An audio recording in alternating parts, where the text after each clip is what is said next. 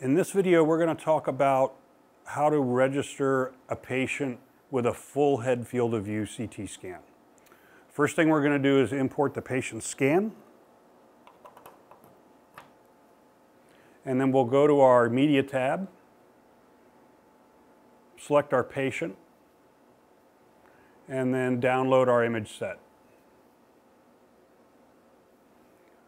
Once that image set is retrieved, you can now preview it here. You can also adjust your brightness and contrast of the CT, and you can change the way your image model looks as well.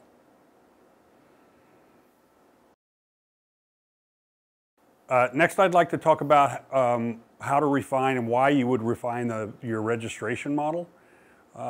For instance, there may be some scatter in the scan that causes a lot of artifact outside of the 3D model. This is very prevalent with patients that have dental work. Another thing that might have to be edited out of the scan is the cradle from the CT scanner or the MRI. To do that, simply go to Edit Model, and here you have a couple of choices. You can bring one of these other views in, reduce the size of your model a little bit, and just crop out the part of the 3D model that you don't want to retain. Then hit Auto Refine.